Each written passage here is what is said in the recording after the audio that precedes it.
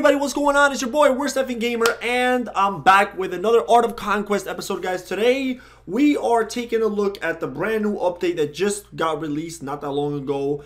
And with this update, they released super units. Now, these units are actually really cool. Depending on what you are, human, dwarf, lich, it's going to be a completely different unit for you. Alright, so as for me, as you can tell, I am human. So let's take a look at the human angels. Alright, so if you are a human, you are able to unlock the angel. This one is the Seraph. I will show you why I have the Seraph. Is that if you go into your rankings, the ranking system got changed a little bit too, but once you are Duke, you can unlock angel, and then at Prince, you can unlock the Seraph. This Seraph looks pretty cool, alright, and then king, once you become a king, you get different perks, but the highest you can go is Prince, alright, and then the only way you can get Prince, the only way you can get Duke and Prince is you got to be a governor of a big or a giant city, alright? So that is the only reason how you can get one of these heroes.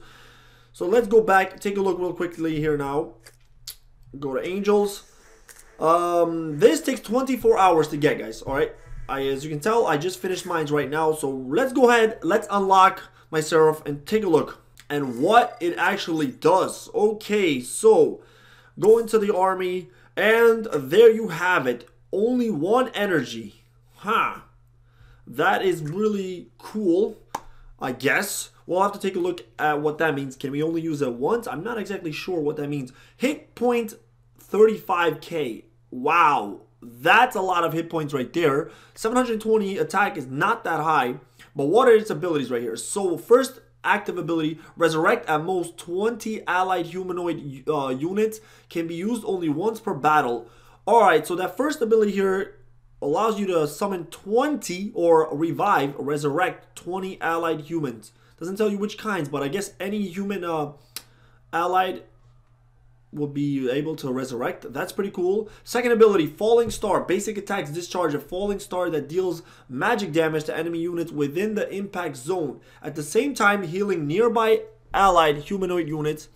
Alright, so you're going to heal plus do damage. Holy Radiance. Discharge a brilliant beam that blinds and deals magic damage to the enemy units in charge in range. At the same time, healing nearby allied unit. What? Is this exactly the same as that? That's kind of strange. This is a super unit. Super units can be used by only the commander who trained it. Will not fall injured when defeated in battle. Expands energy but does not count towards army supply when deployed. Wow. So even though this is a gold unit, it does not count towards your gold army supply. That's pretty cool. Giant unit, which deals damage to normal and larger units. And then this is humanoid. Alright, so those are the abilities of this unit, guys. Looks really cool. Attack is not that high, but it's only level 3. I wonder if I can... I'm pretty sure you are able to get it to higher levels. Definitely. Alright, guys, so let's take a look at where and how exactly to use the Seraph in a battle. So I'm facing a very simple squad here. So let's go take a look. And boom, there's the Seraph.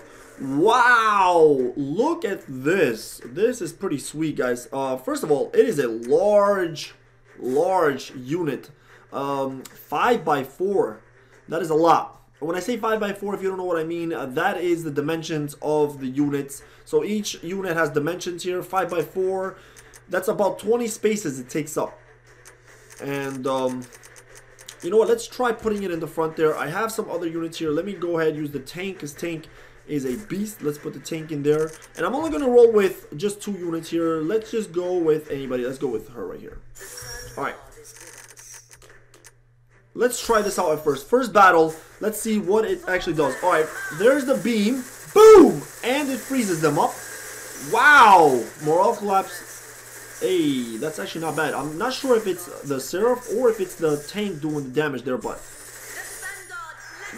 First of all, that seems pretty freaking dope. Alright, the tank did all of the damage. Seraph didn't even do that much damage.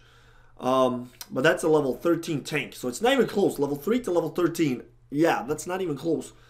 So only one energy. That's pretty weird. How long will it take to regain that energy though? I wonder. Alright, guys, so it tells you right now, it takes 8 hours for your Seraph to regain that energy. I'm guessing that's how powerful they really are. That you can only use them once every 8 hours. Wow, that's insane. Partaking in battles expands energy. Recover 1 energy in 8 hours. Doesn't sound that good. Why would they make this so hard to really use? I'm guessing because of its first ability to resurrect 20 allied units in a battle, which is very powerful. You're probably going to want to use this hero in a siege. Really important battle, guys. You want to save him for really important battles. That's for sure. So that was the first look at the new units, guys. The super units. You have the angel, the archangel, and you have the seraph. Depending on if you're a duke or a prince. In my opinion, seems really strong. Seems really cool because you can use it as a support in the back and resurrect a lot of your frontline tanks that probably die in battle. So it's useful. But 1 energy doesn't seem like a lot.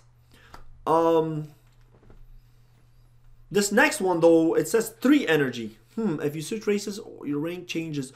That's another thing that I didn't want to leave without saying, guys, is if you get demoted, so if you lose your governor, if you're not a governor of the city anymore, you're going to lose your super unit, all right? Just so you guys know, this is only for governors of big cities. So you have to be a governor of a giant city to be able to summon these units. And that's it. That's really all there is to it.